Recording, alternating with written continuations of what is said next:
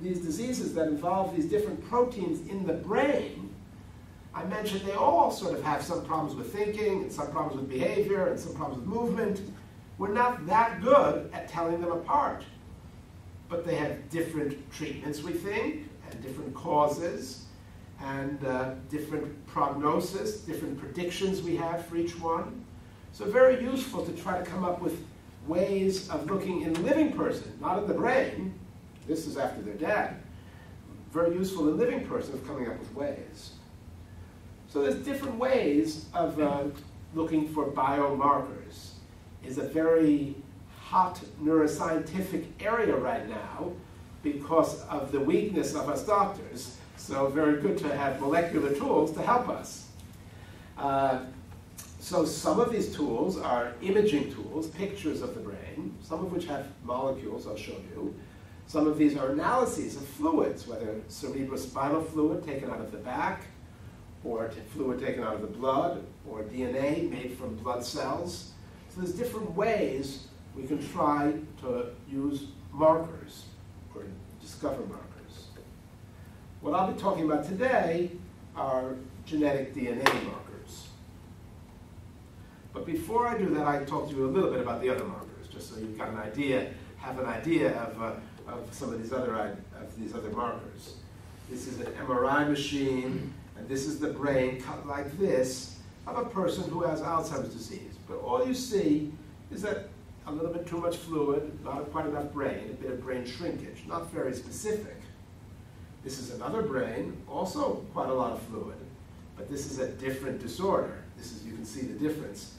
This person has black here and black here, it looks kind of even. Here, all white here and black here. This is what we call fluid buildup, or hydrocephalus. It's a type of degenerative disease, but not with any particular molecule, more of a mechanical. This is another type of picture. This is actually pathology here, just to compare, but this is the brain of somebody with frontotemporal dementia. I think you can all see that the shrinkage is mostly black as fluid. The shrinkage is mostly in the front. Rear part looks pretty good, but front part looks very shrunk. You can see that here too. So that's what happens in frontotemporal dementia. So sometimes these can help us. In Lewy body dementia, typically the memory centers don't shrink as much as they do in Alzheimer's. And sometimes that can help us. Then we have fancier types of scans. We have scans of single photon emission computed tomography, which allows us to look at the brain blood flow, which shows us how well different parts of the brain are working. And there's Alzheimer patterns and normal patterns and frontotemporal patterns where the front part isn't working. In Alzheimer, the temporal parts and back and front are working, but this part and this part are okay. Is it different from the usual functional MRI? So functional MRI, there is one type of functional MRI that can give us pictures like this, that can show us function in the entire brain. We call it arterial spin labeling.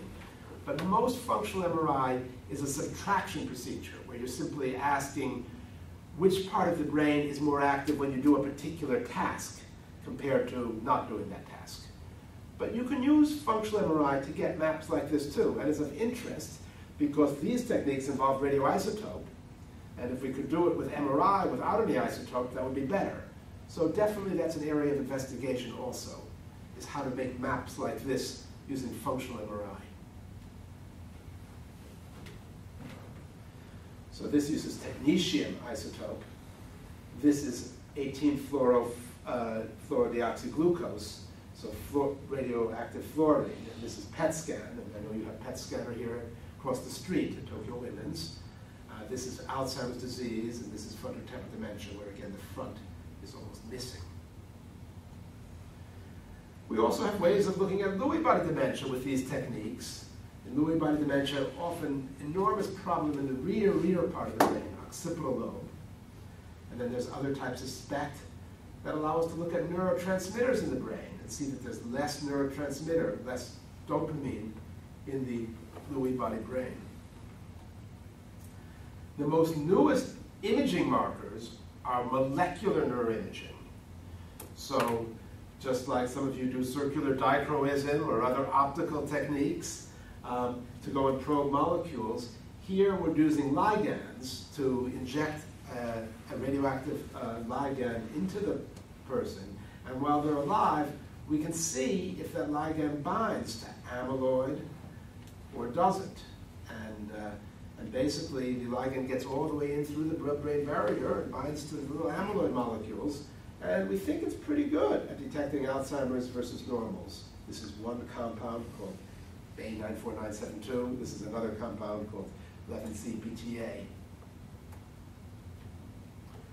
So those are the sorts of imaging things we can do. And I said we can also look at cerebrospinal fluid, and I'm not going to talk too much about that, but I reviewed this, and if I can give you a copy of this article, I reviewed this with a fellow a couple of years ago, all the different molecules. And some of them are pretty good, but some of them aren't so good. So different molecules go up or down in the spinal fluid, depending which disease you have, a person has. So now I'll talk to you a little bit about some of the new biomarkers or newer biomarkers we're looking at. And the two things I'm only going to talk to you about today of my work are telomeres and a little bit about genetic markers. Telomeres, I think, tell us something not about any particular degenerative disease, but more about aging itself, sort of a biomarker of aging. Because as you know, some people look a lot older than they are. Some people look a lot younger than they are. Most of us want to be looking younger. Of course, we all feel younger. But telomeres, I think, tell you something about biological aging, about how old the cells in the body really is in some biological sense. Genetic markers help tell us who will get which diseases or has higher risk, and maybe will help us in the treatment of these diseases. So the question is, why do people get dementia, period? We know that's partly due to aging, but why do some people get one disorder or another disorder, or a different one? So let me tell you a little bit about aging and telomeres. We don't know exactly why we age. Of course, as years go on, we know we're older, but we don't know why there's any changes in our body or our brain or skin or all the different parts of our body, or even in our thinking. Everyone knows that even normal old people think a little bit different. Some ways better, maybe some ways not quite as good. Certainly harder to learn a language beyond a certain point. I know it was much easier for me to learn French when I was 12 than it has been for me to try to learn some Japanese this year when I'm a little bit older. But one factor about why we age may be in our telomeres. These bright spots through fluorescent in situ hybridization are the ends of our chromosomes, and we all maintain them without knowing it. And if you want to display the telomeres in other ways biochemically, you can see that they consist of a ladder, lots of different repeated segments. And it's repeated segments of these little hexanucleotides. Very complicated, but in any account, overall, some people's telomeres stay about the same, but most people's get a bit shorter, as I'm going to show you. And sometimes telomeres may even get a little bit longer, and that may be good, unless you're a cancer cell, in which case it's bad. But this is the biology of telomeres that we're trying to understand exactly what it says about aging. And this is a paper I published a couple of years ago, in which we started using a new fancy assay. This was the old assay. It looks pretty junky, right? Those of you who run gels. It doesn't look like much, right? Bunch of smears. So, you know, people still do this. They try to calculate how many telomeres from the size of this band and the position. Very hard. So now we use fancy 384-well, almost automated PCR machine, very fancy, and we get very nice curves. These are from a couple of years ago. And it correlates very well with measurements, but much less laborious, much easier on the PCR machine. We do lots and lots of controls and special samples and all sorts of things because it's a bit tricky, because these sequences are so repetitive, very hard to amplify, because so repetitive, the same 6 nucleotides over and over and over and over.